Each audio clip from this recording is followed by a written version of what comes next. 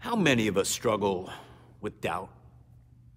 How many of us struggle with questioning whether the things that God has told us, the things that God has done are true and real?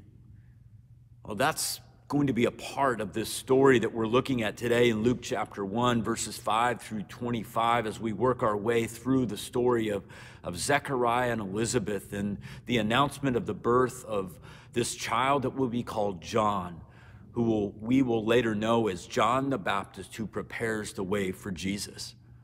I think that this question that Zechariah asks that we're about to read in a minute stood out to me because in my home, I was taught to question everything. I've shared before that my father, a philosophy professor and an atheist, taught my brother and me to question everything. That doubt is an important part to make sure we're not putting our trust in something that is fallible or irrational or unreasonable.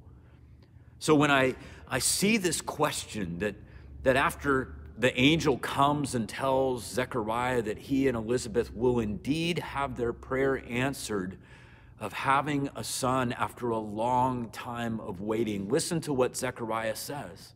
Zechariah asked the angel, "How can I be sure of this? I am an old man and my wife is well along in years." It's not an unreasonable question, is it? You would expect that after waiting a long time and maybe hopes rising and then falling again, that Zechariah would want to know to be sure.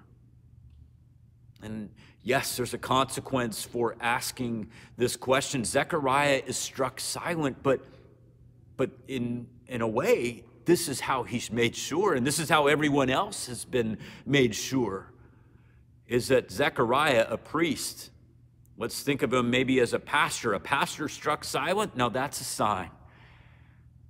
But Zechariah is struck silent and has to communicate until John is born in writing to everyone. The good news in all of this is that the angel doesn't go on to someone else. The angel doesn't move on and say, well, Zechariah, you asked this question and you weren't sure, so I'm going to find somebody else who's a little more sure.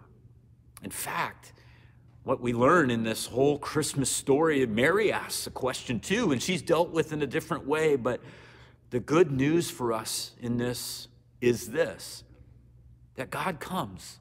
God comes to us even in the midst of our doubt. So if today you find yourself doubting and questioning, wondering if what you believe God has said to you is true, know that God comes even in the midst of our doubt.